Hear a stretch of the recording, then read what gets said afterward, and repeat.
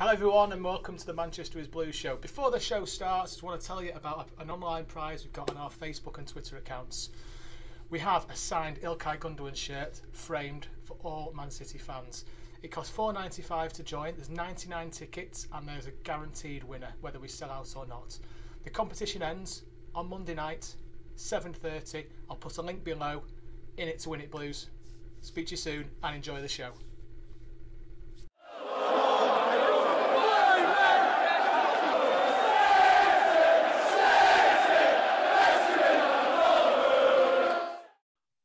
Okay, good evening, Blues, and welcome to the Manchester City Blues show. I am your guest host tonight, Brian, and I am the leader of this rabble. Tonight we have Dan and Dave. How are we, gents? Doing well. Leader of the rabble. Dear me. Yeah, not bad, lads. How are you both doing? All right, doing good. Doing well. All right, so first up, we are officially at the top of the league. So the only question to ask is, what is going to stop us from staying there? What do you think is the main thing that is going to stop us from staying at the top of the league, Dan? Our own downfall. I don't see that happening.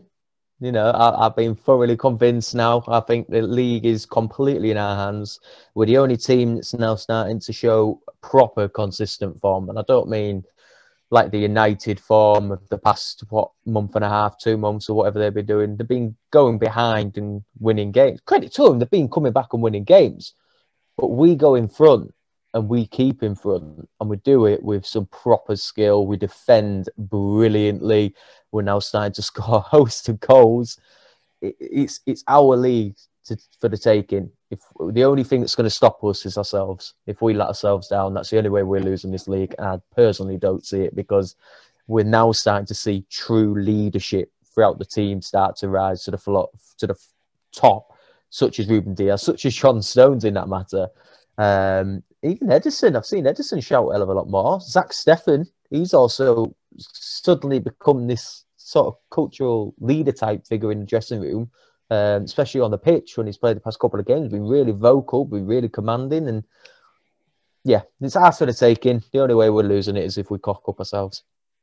Yeah, I've got to agree with Dan there. I think the only thing that can stop us at this stage is a downturn in form.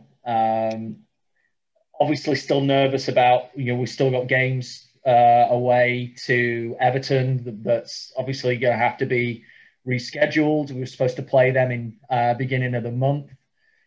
We've still got Tottenham to play. Leicester, it's still pretty tight at the top. But to Dan's point, I'm just seeing something that it's ours to lose now. We're just playing well. Something's just seemed to have clicked, and those players who were a 5 or a 6 out of 10 are now a 8 or a 9 out of 10 every game. Like Cancelo, for me, I read an article the other day that he is Pep's perfect defender, or wing back or whatever you want to call him. And they couldn't really put a name on it because he'll play right back, he'll play right wing back, he'll play midfield, he'll play right winger.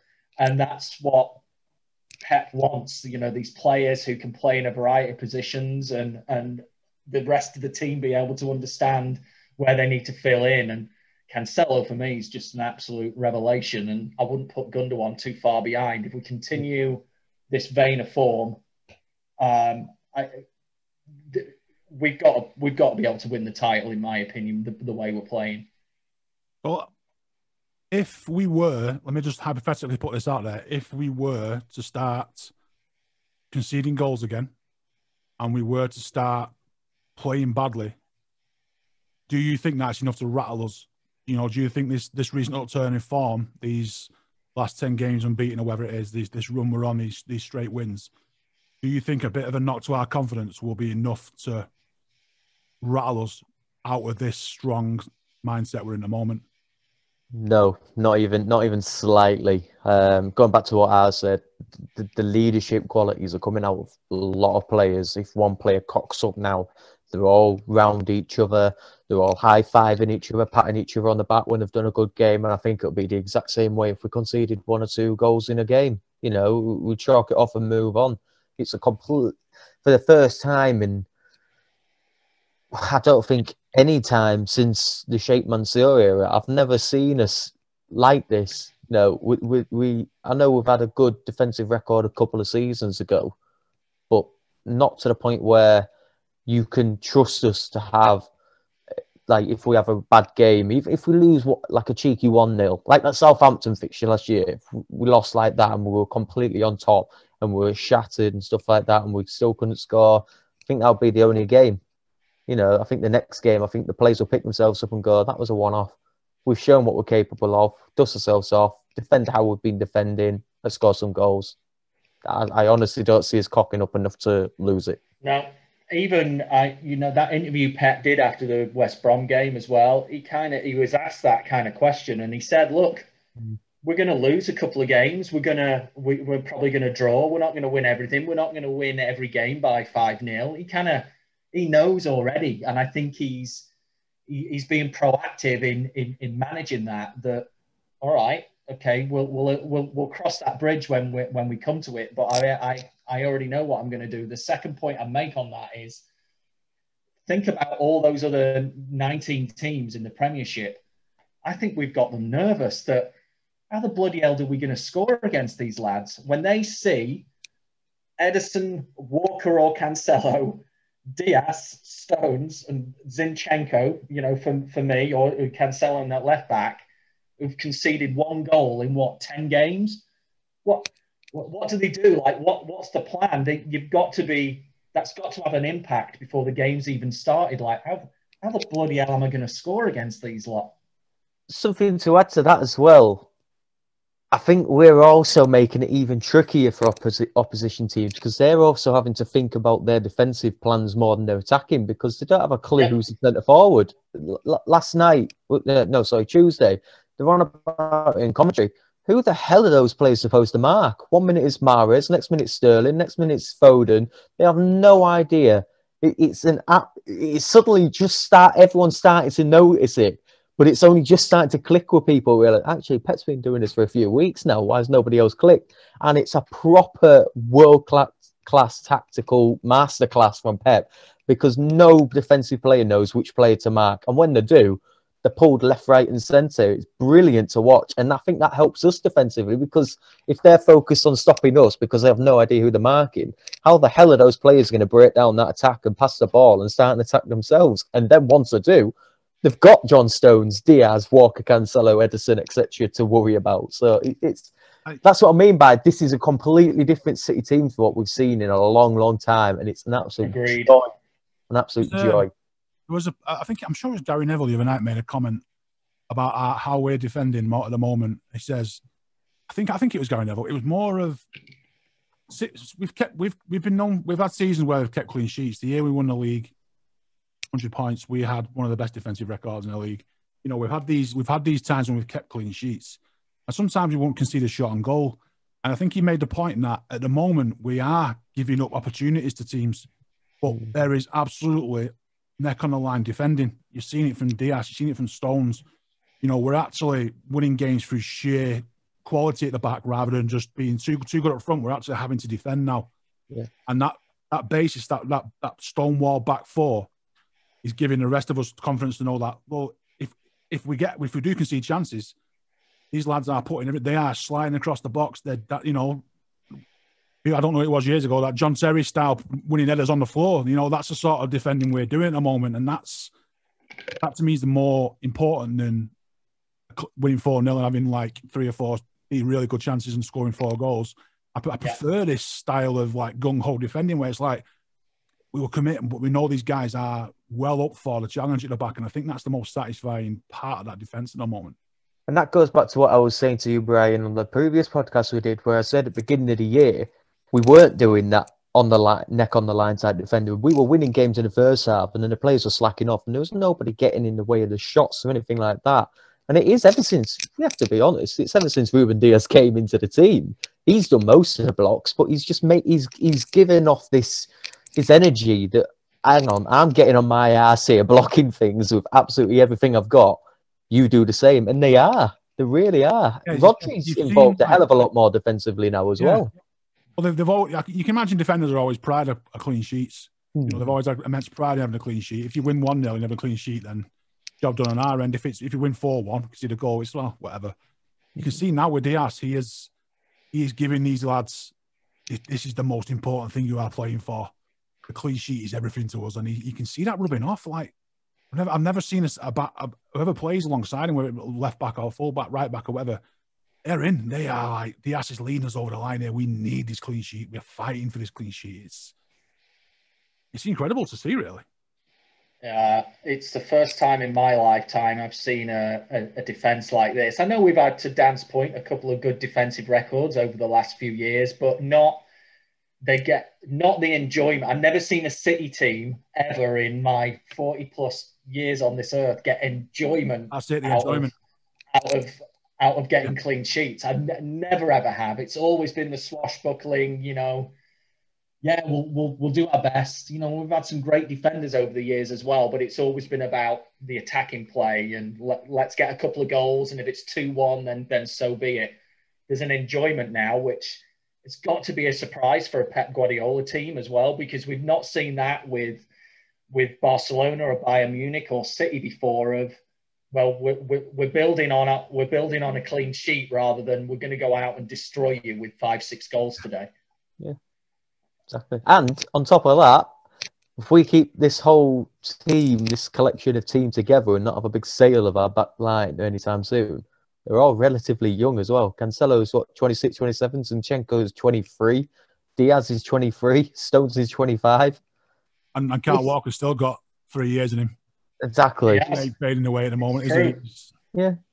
So speaking of back four, let's go on to the City versus Sheff Utd game of the weekend. Let's see if we can predict the outcome for the squad for that game, the starting 11. I'll go first. I'm gonna throw my hand in here and say he's gonna keep the same team.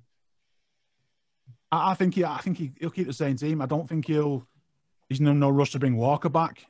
And as much as I don't like to admit it, playing with a false 9 at the minute, the last few games, we've been more efficient with a false 9 than we have a number 9. And the way how fluid we've been with Mahrez rotating with Sterling, you know, and Bernardo Silva and Gundogan's been dropping in there left, you know, the amount of times that they're spending that position over the position of the team, I think it has to be the same 11. Why not? Considering we've just scored 5 goals as well in relative comfort. What do you think, Dan? I'd be hesitant to say I agree. I do, but it's Pep. We know it's not going to be the same team no matter what.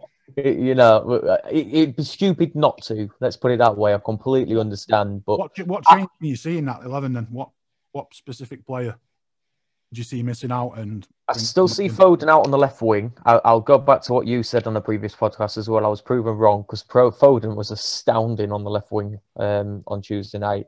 Again, you know, but Mahrez I expect to be dropped for Jesus as a centre forward. Other than that, you know, Zinchenko to stay left back. Did Zinchenko play? It was 5-0. I'll sort of forget who was playing because Zinchenko played about an hour and they put Laporte there. Because he made a couple of changes on like the 50th minute, didn't he? 5 minutes into the second half. Surprising for him. It was just, you know, I was just more in tune to how well we played. So for me, Mahrez has to be the one that's dropped for Jesus. But I think he'll be more or less keeping the same team because after seeing what Sheffield United did to United last night, Pep, he doesn't act it, but he will be quite worried that they've got that little spring in the step. One Manchester club down will take on the second. So I can see it. It's I can see him going into a bit more tactical awareness about him. What are your thoughts on Dave? I think it's going to be the same sort of formation. I was just looking at the team as well. And who was left out was, you know, Jesus, Laporte, Torres, obviously, Mendy, Fernandinho. No, I know they came on with the sub, but strong bench. This is Pep. We've got Burnley then on Wednesday night, and then we've got Dippers away. the following Saturday or Sunday. I think he'll make some changes. I'm tending to agree with Dan. I think the formation will stay. Won't be surprised if Walker comes in for Cancelo, and maybe or Cancelo moves over to left back for Zinchenko, and maybe Jesus will start instead of Mahrez. But I like this false nine. I think we're all kind of seeing now that Jesus isn't the striker, but I think he would work Jesus well in a false nine position where he's able to go across the front three rather than being stay in the middle and get some goals. I think he struggles with that. I think he'd be better as a forward three and being able to swap positions when available. So those are the only potential changes that I can see. So let me put this to you lads now then. If we had a full strength team, everybody was fit, and we're in the form we're in now, who do you play at right back? Given the, and I'm going to say the left back is strong. The left back position is not up for grabs here. You have to choose between Cancelo and Walker at right back. Who do you put in at the moment? Walker. I've got to go Cancelo. He just seems to have everything to his game that Pep wants, and he not to say that Walker doesn't add goals, but I think Cancelo provides more of a threat going forward than Walker does. See, for me, I think it's just the overall game Walker brings for me. Walker brings in that threat of goals, not as much Cancelo. I'm not going to take anything away from Cancelo. He's been right up there, one of the top 3 players so far this season. He's been absolutely outstanding. But the tactics in... You know what? Actually, I'm going to change my mind. I will go Cancelo because I've just argued myself in my own head there. Because I was going to say the way Pep plays the tactics in keeping Walker at the back and using his sprint speed to get back and defend, we don't need, because they've got Ruben Diaz and John Stones. Last season, I would have said, yeah, Walker hands down if Cancelo was playing the same way as Walker hands down because I don't trust our defence. But right now, no, sod it. Cancelo. Yeah, I agree with Dave. I think Cancelo adds more in that when the ball's shifting from one wing to the other and that full back comes into midfield to supplement the space left by the guys that are moving forward. I mean, Kyle Walker's done that job, but that's about as good as Kyle Walker can be going forward. After that number 8 role or the right side of the 3, when he needs to go further than that, when he has to make this killer ball through, when he has to make this sprint 10 yards to make a bit of space, I think that's where Cancelo's got him beat. Cancelo is comfortable playing anywhere on that right-hand side. If we signed him as a right winger, he wouldn't be disappointed with his performances. If we signed him and if he was a right-sided midfielder and he was playing like that, you wouldn't be disappointed. And given the fact that he's a right back, and he's doing this, it's so versatile, which I think for me at the minute, I love Kyle Walker, and it's a horrible decision to have to make, but it's a good choice to have. And it really is. For me, Cancelo at the minute on his form and his adaptability, I think he has to start above him week in, week out now. That hurts to say because Kyle Walker's probably, given before the resurgence of our centre backs, he was probably our best defender. Yeah. At the start of the season. So I would agree with that. So let's move on to some predictions then for the weekend. City versus Sheff United. I'll go with you first, Dave. What are you thinking? Tough game. I mean, they always are. I'd said against West Brom, I was really surprised. I thought they'd just put 11 men behind the ball and they'd make it difficult. I was so surprised. We just battered them. I will go with I just think defensively we're just so good right now. I think we'll just have them in our pocket when they're going forward. I don't think we'll smash them. I'll go just a nice 2-0. He's gone for a win. Who are you? What have you done with Dave? It must be because I'm here. It must be me. Because we're playing to our potential. Nah. We are at Bramall Lane. I'm not mistaken in that, are we? No, this is at Etihad. Oh, home. Yeah. Oh, are we? Oh, right. Oh, Jesus. In that case, 4-0. Or Hands down, yeah. I thought we were at Bramall Lane. That's what I thought. I was expecting we beat them. Remember when we were going through a bit of a patch and we got a 1-0 at their ground earlier in the season. I can't remember. Yeah. It's been such a buzz. Yeah, 4-0 for me. I mean, if looking at the result that they got on midweek, if they were to beat us, it would probably be the greatest ever set of back-to-back results by any team in the Premier League that is struggling.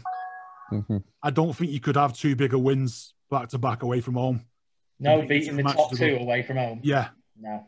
And only having started, only had like 3 points or something before last night. Was it 5 points? Yeah. 5, yeah. You know, so I'm going to say, given our current form and our new kind of false 9, quite fluid attack, I'm going to go with 3-0. You're going to be looking at on Twitter afterwards all the stats of all these, like somebody's game mind numbers. You're going to see Rodri's made like 95 passes. Gundogan's been 85% pass success, 6 successful dribbles. I think it's going to be one of those sort of games where it's just you could simulate the game and it'd be 3-0 and we'd take that. And I would be very happy just to move on. Another win, done. Also, a nice, comfortable win and show how easy it is to beat Sheff United. If you're actually an attacking team, which we are, United weren't that great, but we are a fluid attacking team, so I think we can do them a bit of damage. See, that's one thing I was going to add. Although I went for a 4-0, I want nothing, whoever's listening to this, I want nothing taken away from my thoughts of how unlucky Sheffield United have been this season, because let's be honest, they haven't changed in the way they play from last year at all. They play the same way. It's just last year they were winning games by the odd 1 goal and they were playing well. This year they are playing well. They're not like other teams that are getting smashed 3-4, 5-0 week in, week out like West Brom are. They are playing some good football and the results just haven't gone their way, if you know what I mean. So credit to them. But to go back to what you said, Brian, and I said it last night when I predicted this scoreline, although I predicted 5-0 for Halifax, I've changed it to 4-0. But the only thing that works in our favour compared to United last night is our passing. Sheffield United, when United had the ball last night, they were awful passing. And Sheffield, credit to them, they attacked when they could. But when we have our passing, to use the word Dave said, fluidity, you can't take away from City's passing, and there's nothing that Sheffield United will do about it. And I think that's just what's going to edge us. We practically pass teams to death, don't we? Yeah, exactly. Pass teams to death, and after an hour, they just got, and they can't fight any longer. And especially a team like Sheff United, we're giving everything midweek, and you know they're going to be coming to us knowing that they're going to be due one. But I think for us, it's just a matter of if it gets to an hour and it's still 0-0, just keep doing what we're doing, because they're not going to hold out forever. And if they do, fair play to them.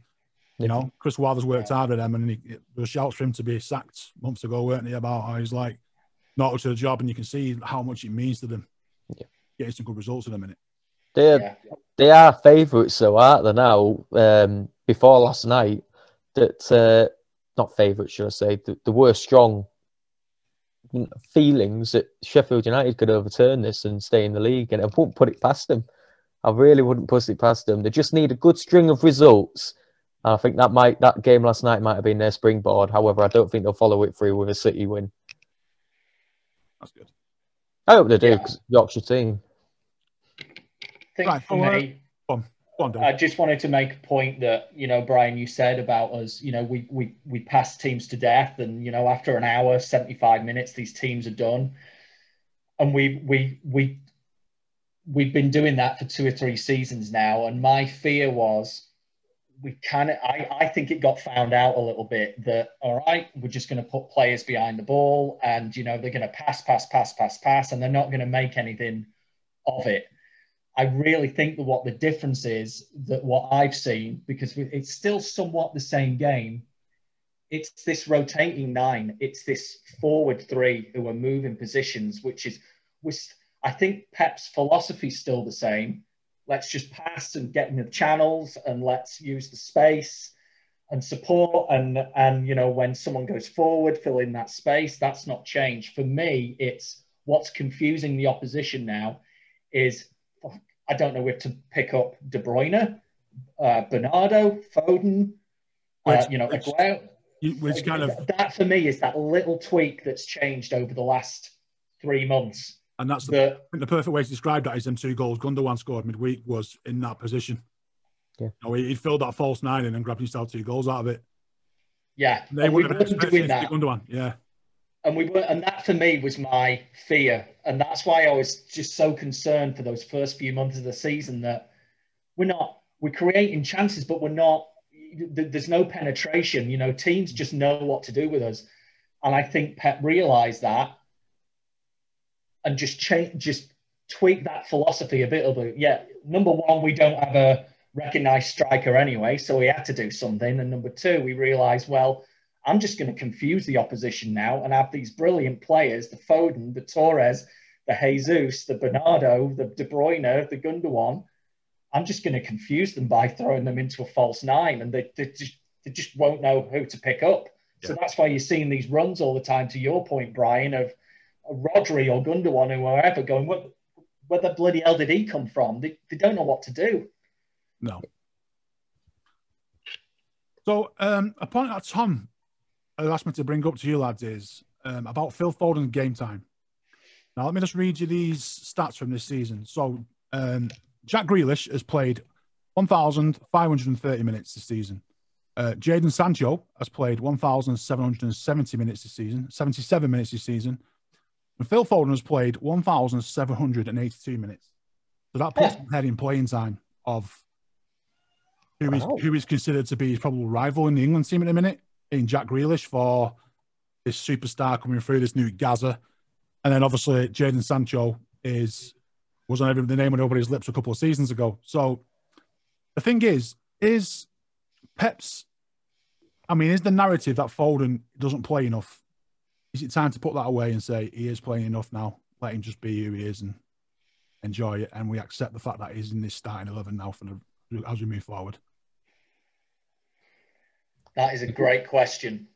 For me, because of the way that we're playing now with this false 9 and Foden can play across that front 3 in any position, really kind of play in a midfield position as well if we change the formation a little bit. I honestly believe Pep has recognised Foden's value, and he always did do from the age of 17 anyway, but I think he's getting enough time. And, Halifax has certainly made the point before now. I think you have as well, Brian. This is about rotation.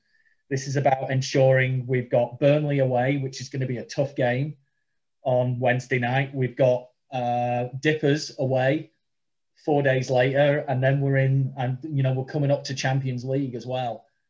I think Foden's going to get his minutes. I really do. What about you, Dan? I have to agree. I am actually quite surprised by them stats, especially against Jack Grealish. Considering at the beginning of the season, you hardly saw Foden in the Premier League, especially. He played a lot of Champions League minutes, a lot of cup games, but Premier League was non-existent other than the last 5-10 minutes of the game, if that. So I am quite surprised by that. But at the same time, the game against West Brom, that was his 100th appearance in all competitions. Where that's come from is beyond me, but he's in the past 5 games now way out ahead of everyone in terms of form.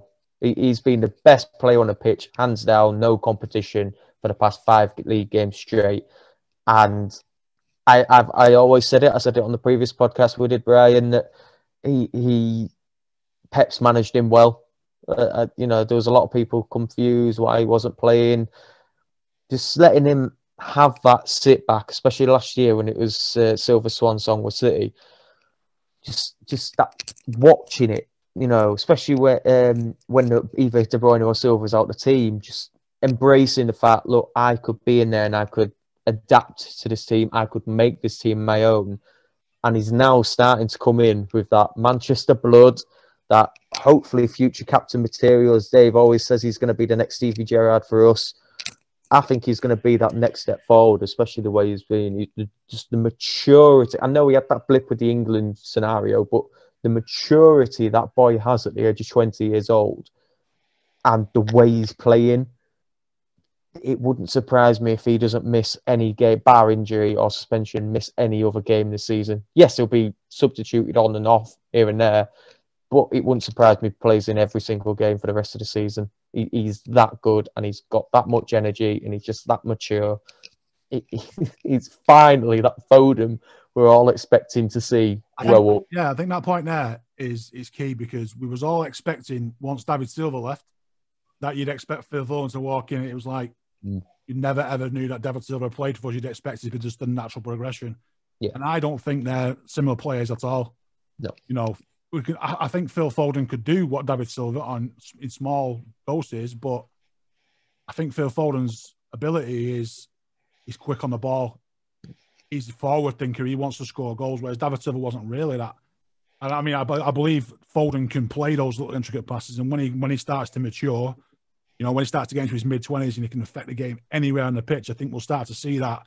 But David Silva was like that when he signed for us. He was just this really diminutive left-hand side player, and he started to get the ball and move inside, and he started to think there's a bit in this, you know, this guy can play. Yeah. You know, but so I think seeing now what Phil Foden playing the left-hand side, I mean, we had a conversation a few weeks as well, maybe about 2 months ago now, saying like we couldn't see a place in the starting 11 for Foden. There wasn't a place for him. We went through the positions and said, who would you choose? And on form and ability, he wasn't in that. And now he is, without doubt, that name on that left-hand side of the pitch. He will play on the left. I think he will play on the left wing. He's made that position his own. And he's done well to step up to the plate when he's had the chance. But not only that, he's made Sterling go out to the other wing. And for the last 4 years, it was Sterling's position, barring Sane were there. But even then, they still swapped about a bit. And Sterling, when we won the league comfortably, he was on that side of the pitch a lot. You know, so to push Sterling away, all credit to Phil Foden for that. Yeah. I think do you remember, Dan, I did a post several months ago now about, you know, stats of 19, 20-year-olds, you know, with these similar players, Deco, Iniesta, Xavi, Gerrard, you know, Lampard. Still in single figures. 20, they had nothing like the stats that Foden had done. So, you know, as a City fan and as a you know, someone who wants a local lad to do well, you've got to be honest and say that City have managed him absolutely perfectly, because he's got all these honours already under his belt, Premier League titles and FA Cups and Charity Shields and whatever else. He's got loads more appearances than Gerrard, Lampard, whoever else at the same time, and he's only going to get better. And to Dan's point, barring injury, we've got another 15 years of seeing this player, and he's only going to get better. I think one thing that all of us get annoyed about is when we look at that team sheet, and I'm going to mention the name Mahrez. And when we see Mahrez playing and Foden on the bench, whether we know that Foden's played, you know, 2 days before, I tend to think we all get a little bit annoyed, like, what the bloody hell is he playing Mahrez again for? And, you know, when Foden's on the bench, and we have to be realistic that if Foden will get his minutes. You've just proved the point, Brian. He's played more than Grealish and yeah, there's nothing wrong. There's nothing wrong with missing a few games. You know, I mean, I've just mentioned it a few. I mentioned Alex Ferguson over the time and stuff like that. You put a young lad in the team, you don't keep him in the team forever. You put him in for 6 weeks, let him play 5-6 consecutive games, bring him out for a few weeks, let him learn. You know, let him get that hunger to play again. I think Phil Foden's had that. He's had that period of play 2 games, you know, played a game, had a good game. Next game he's on the bench.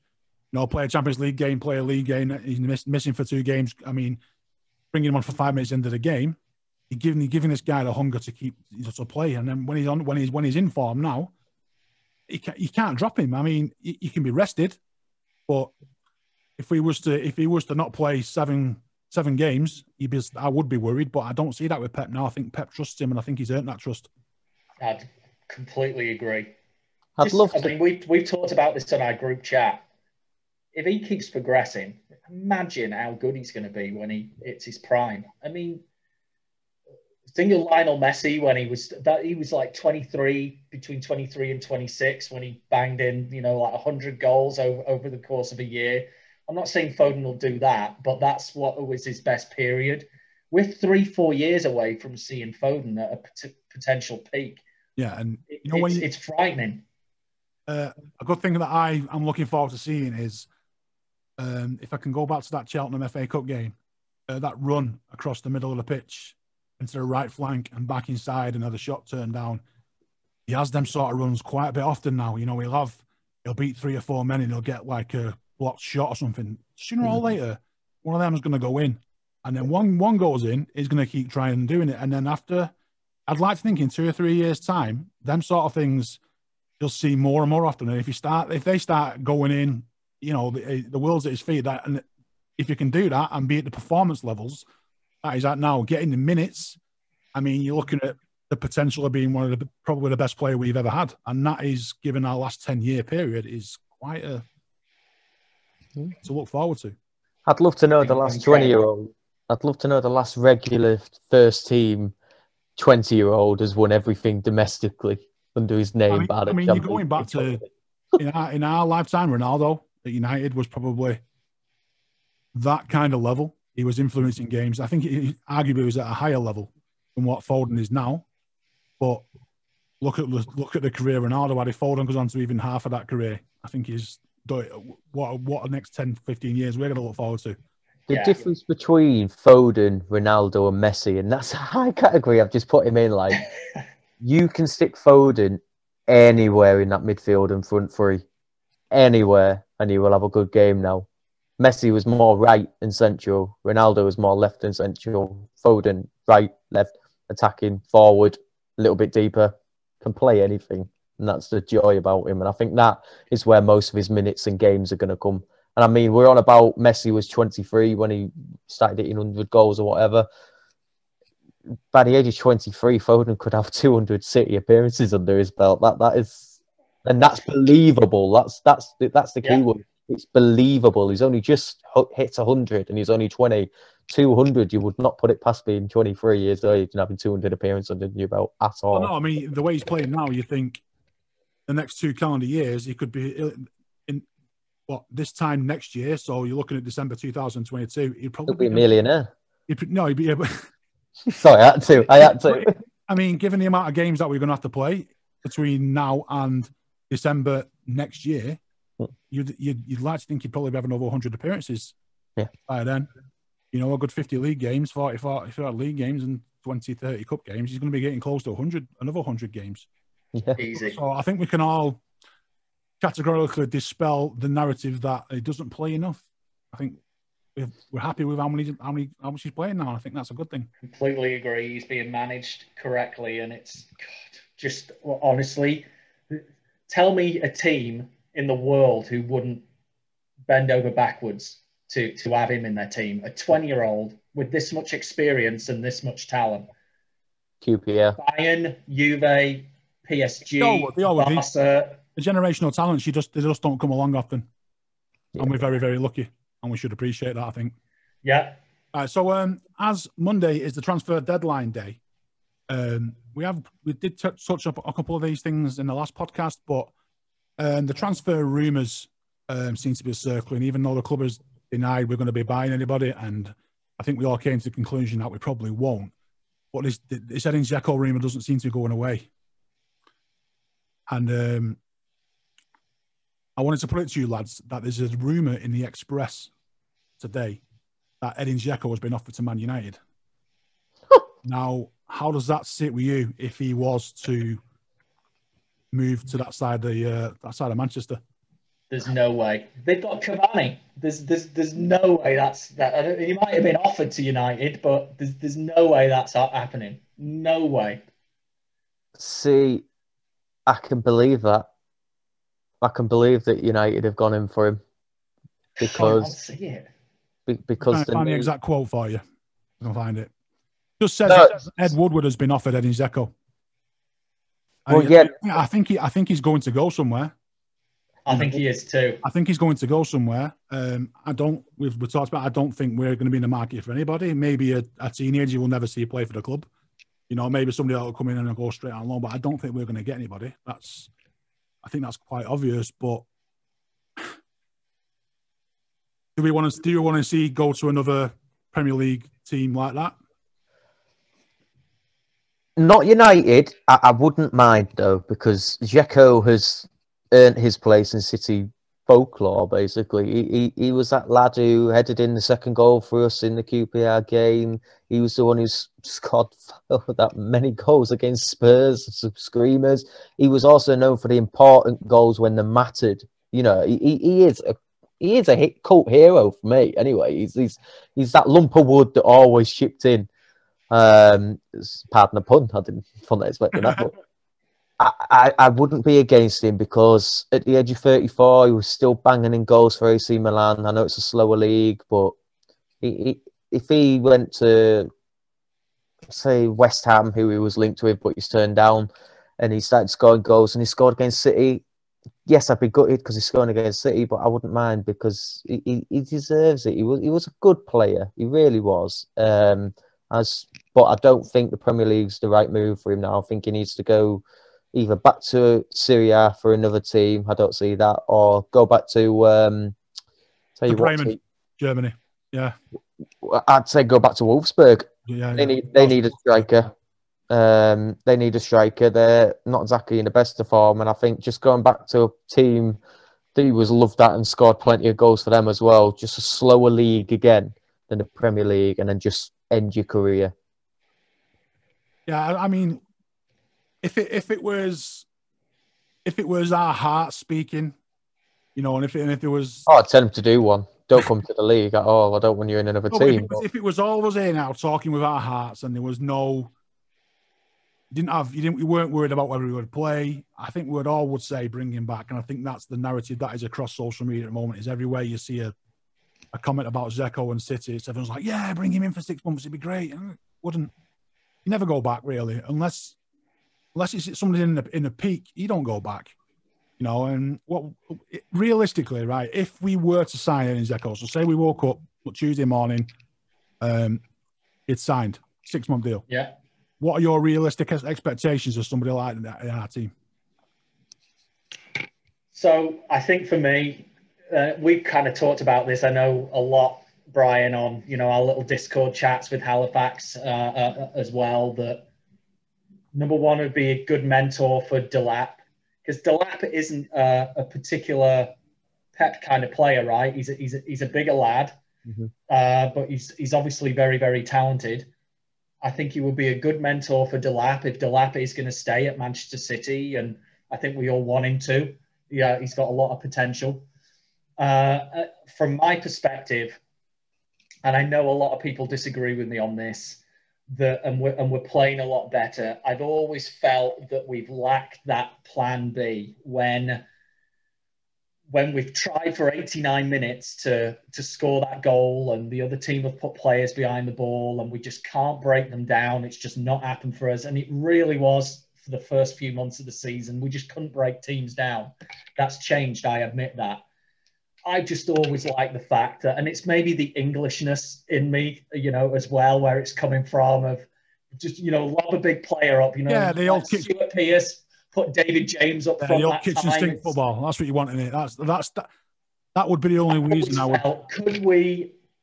Would Dzeko or a Cavani or a Mandzukic, who's now signed for Juventus, could that be when we've struggled in a game and, we've tried this rotation of the 9 and it's just not working for us? Can we just, and I know it's not Pep's style, I totally understand that. Could we try, all right, let's just have, De Bruyne, Foden, Gundogan, Cancelo, who are wonderful at putting that ball in. Look, for 75 minutes, this pass hasn't worked. Can we just try something different? We know Dzeko's good with his head. We know we could make something happen, like Dan mentioned in the 92nd minute against QPR. Let's just try something different just in case. I know it's not Pep's way, but that's why I would like to have someone like Dzeko in the team, just to have something different. And if that's for 6 months, look, Delap, let me mentor you. This is what your role's going to be at Manchester City. You're not going to play 90 minutes. You're going to be an impact club. Any older people who are listening to this, Brian, you might remember a player called David Fairclough at Liverpool, late 70s, and 80s. He was called Super Sub. He won European Cups, he won FA Cups, he won leagues for Liverpool. He got like 10 minutes at the end of games when Kenny Dalglish and Ian Rush were knackered. And he'd come on and he'd change something. And that's all I mean. Could we have a Dzeko, who we know has got goals in him, who could come on for 10, 15 minutes when what we tried for 75 minutes, 80 minutes hasn't worked? That's my pitch. That's all. Dan, what are your thoughts, Dzeko? 6 months. What if he signed for us? Yeah, would you think he would have an impact on our team?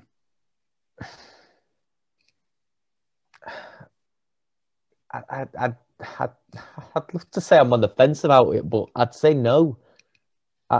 There's just an inkling about me. I don't know if this is my heart speaking. I don't want him to come back. I know if it's hypothetical if he did, but he wouldn't offer the same as what he did previous at City. And I know he's matured into a bit of a better striker, and he's gone through his best years at Roma, sorry. But he'd only be used for that for that super sub for the last 5 minutes. 10 minutes is a push for me. I don't think Pep would ever do that. I know he's starting to make changes, but he's the most stubborn bastard ever in football is Pep Guardiola. And I wouldn't want to see Dzeko turn into United's Ighalo this season. Ighalo was scoring goals for United last year, and he did a world of good for them. This season he's been non-existent, and he's ended his loan deal, and he could probably have scored more goals than Cavani. And I just see that if Dzeko ever did come back to City, Jesus is in front of him for the energy and work rate. Even in the last 10, 15 minutes of a game, you'd have Jesus over Dzeko.